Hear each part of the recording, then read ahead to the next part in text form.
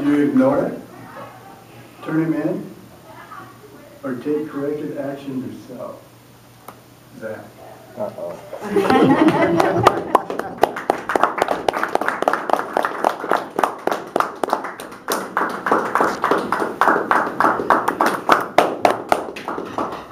So, as a fellow shoplifter, 17 years old, Walmart, I thought it would be a great idea to put some fishing bobbers in my pockets and walk out the store.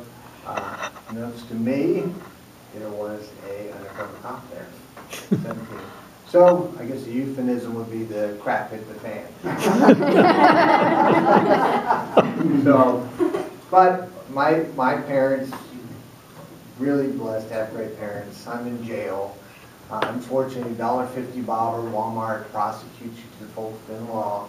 So I'm in jail. My parents come.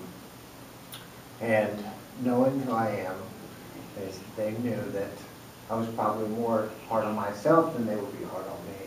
So the first time in my life, my parents said, let's go have some pizza.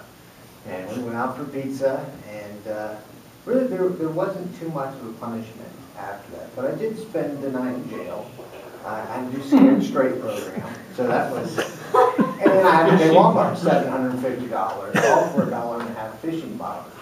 So I think it depends on the child.